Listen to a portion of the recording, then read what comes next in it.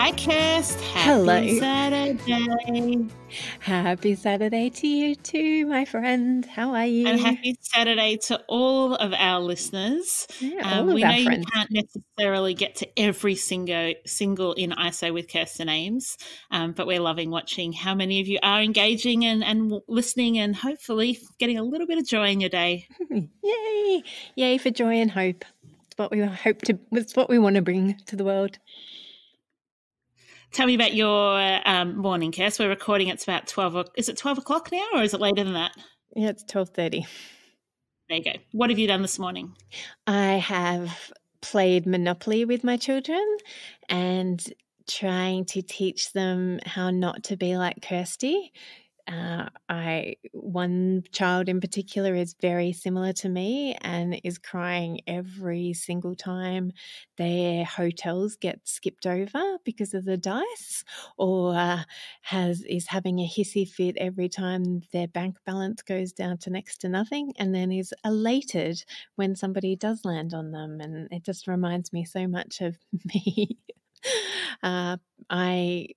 You can ask my sister about how many times the Monopoly board got flipped upside down in anger. I was about to say that. Did you actually get through without a flipping? Yes, we did today. We have today so far. Was it a game for all four of you, or were you braving it with just the kids? Oh, no, I was braving it. Simon was braving the shops and getting food for us. So I braved it with the kids by myself. You'll be rewarded with a delicious Simon dinner tonight. I can almost guarantee it. I will be. Thank you for that beautiful reminder. What have you been doing? Not much. I wasn't feeling very well yesterday, and so I went to bed and had 15 hours sleep. I still don't feel awesome today, so I plan on maybe even having a nana nap this afternoon. So I haven't really done much. I've listened to a couple of podcasts. The kids are playing basketball outside as we speak. They've been playing a little bit of NBA 2K19. Yeah, it's been a cruisy, chill morning at the Ravel house. That's what Saturdays are for. That's what every day's for in ISO. No. Today we're going to, yes. When the kids go back to school, you're in school holidays at the moment, but when they go back to school, it will not be every day. No, that's probably true. There'll be a couple of hours of work and then a whole lot of hours of this. But today we're going to talk to you about decluttering your utensils while you're in ISO, because that's a really easy place that you can clear some of the clutter, and we're going to hit you up with some creative ideas of what you could do with the utensils since you can't necessarily get them to an op shop. Exactly.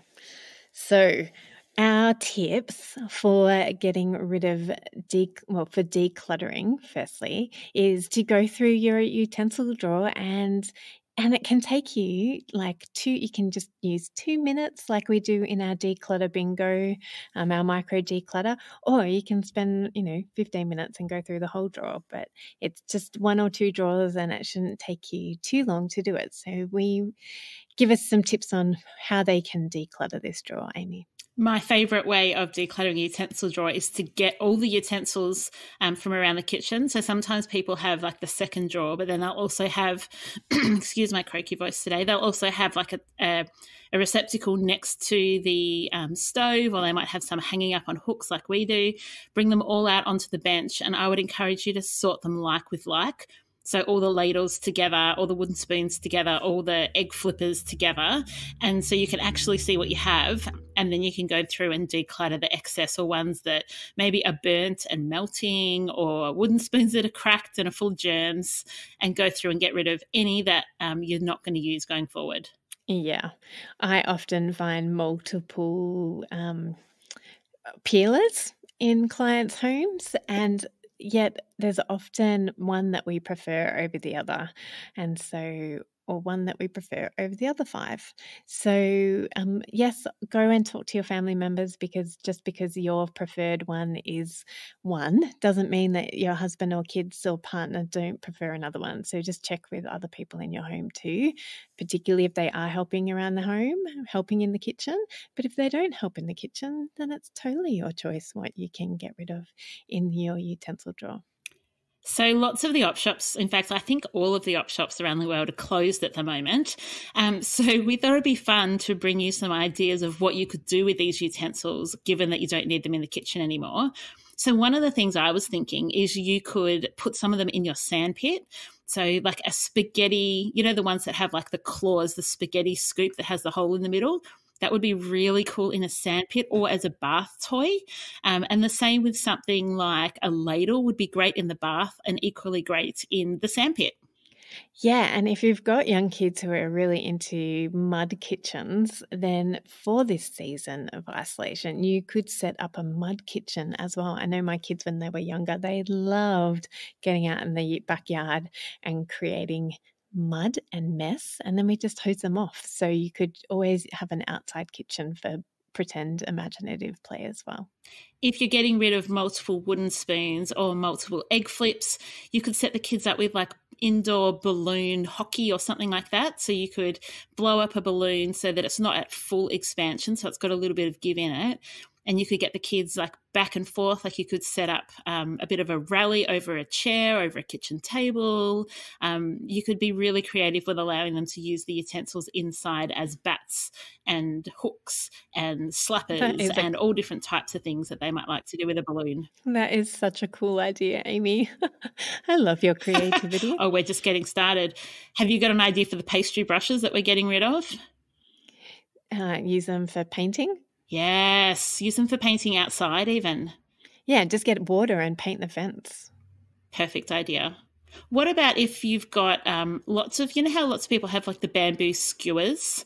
I find every kitchen has like a half open packet of them because once in your life you made your own shish kebab and then every other time you've bought them. And so you've got this half open packet of bamboo sticks.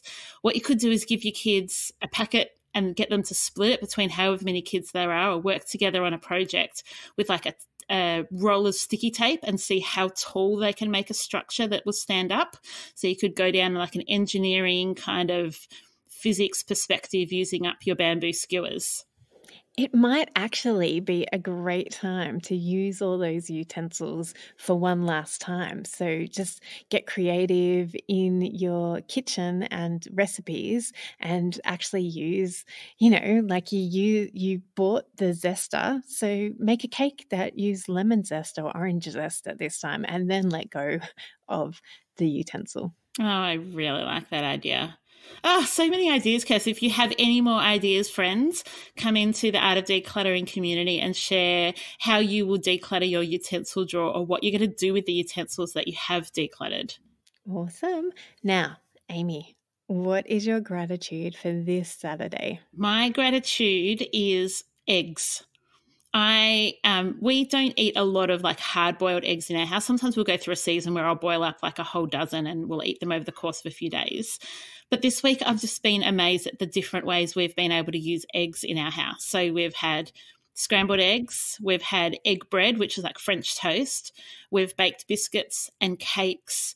And I thought, you know what, the humble egg is being a real hero in a lot of Australian homes and probably homes around the world while in ISO. So my gratitude is for hens and eggs. What about you? That is so cool. We actually buy our eggs from a local, it's Kellyville Farm Fresh. It's a local grocer, and their eggs haven't been laying a lot of eggs lately because of the drought. So they actually don't have a lot of eggs. So they're putting limitations on their eggs as well. So we have been going through some eggs, but we're being very careful because we love the eggs from that place and we know we can't get too many of them. So that's just my story about eggs for the week. Sorry, peeps. What am I grateful for today? I am grateful that I can empathize with my kid when they want to tip up the board, and I am very grateful that I have been very restrained and not sending them to their bedroom. That I am trying to be appreciative. So I'm grateful for myself and my patience today. Yes, I was going to say, I bet your kids are grateful for your experience and also your self-control in also not throwing the board over when you're over it.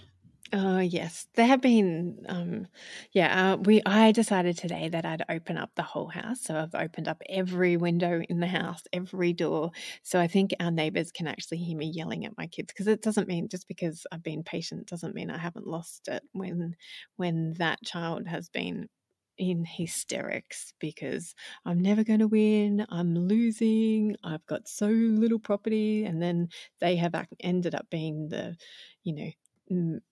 property magnet. And anyway, all that to say, my neighbours have heard me being a cranky mum, but I have at least maintained my patience enough to not kill said child. Well done. Kudos to you for not having killed a child.